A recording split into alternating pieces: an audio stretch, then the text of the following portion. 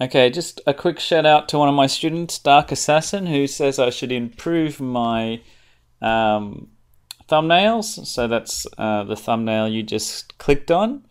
Have a look at his channel in the description. He's also improved his thumbnails a lot. So if you like this thumbnail, let me know.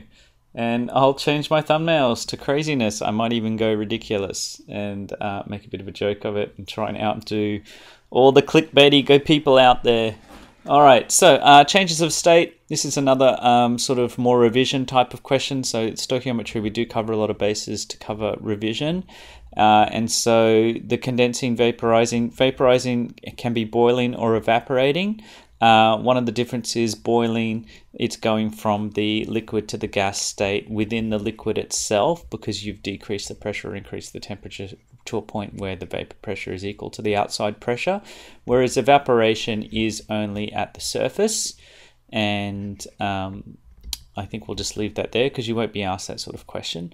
So the other difference here, and I'll show you the heating curve, is when you increase the temperature of a solid, it increases the vibrations, but then as soon as you go to a change of state, all the energy goes into changing the position of the particle and the temperature stays the same.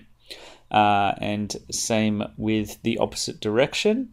And so this will increase temperature to a point, and then at some point the energy will go into changing this position of the particles. And so that there would be known as the boiling point, and that there would be known as the melting point.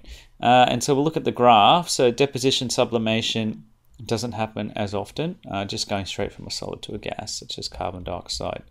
And so the graph here, this again is more of a year 10 science question. They don't ask you this one in the IB, but in this position here, everything is in the same, everything's the same temperature.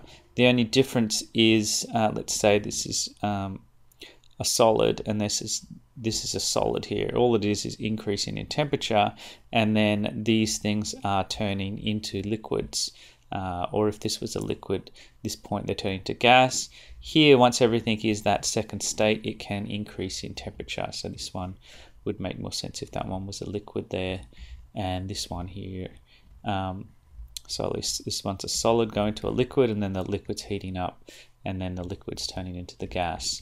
All right, now you're only going to get these straight lines if it's a pure substance. And so that is one way to use it. Just to mention now, Kelvin is the temperature scale that we use, so that's degrees Celsius plus 273.